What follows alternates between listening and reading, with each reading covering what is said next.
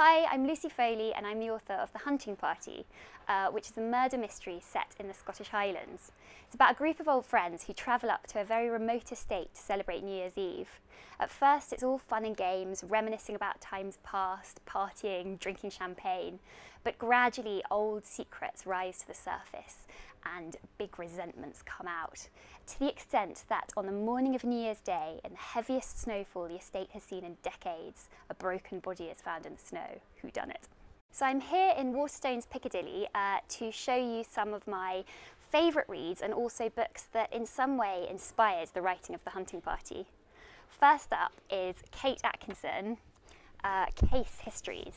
I am a huge Kate Atkinson fan and I think I've read everything she's ever written, and I particularly love her Jackson Brodie crime series.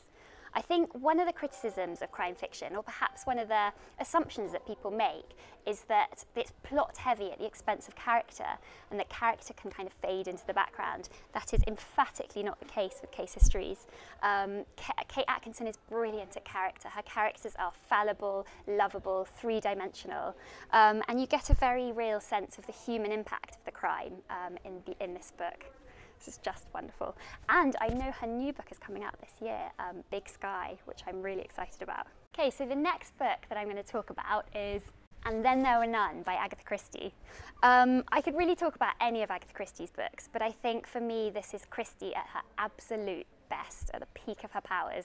There is no fat whatsoever on this book. And I think what I also like about it is the fact that there is no sleuth, which makes it a much less sort of cosy read. I think, to be honest, I think the image of Agatha Christie as a cosy crime writer is ridiculous, because when you think about it, her books are about what makes normal people kill, and I think that's kind of the much more terrifying premise. But never more so than in this book.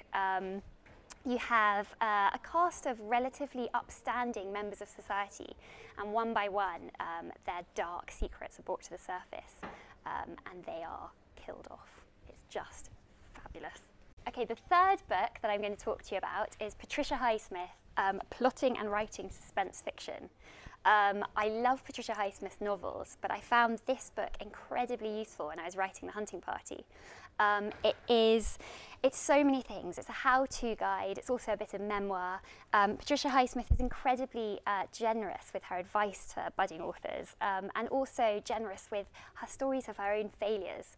And she gives tips on when to know when to kind of drop an idea, when it's just stagnant and it's not working, and when to kind of really work at it and kind of get the best you can out of it. And I think, to be honest, it's useful for writing any sort of fiction. This is probably one of the best books on the subject I have read.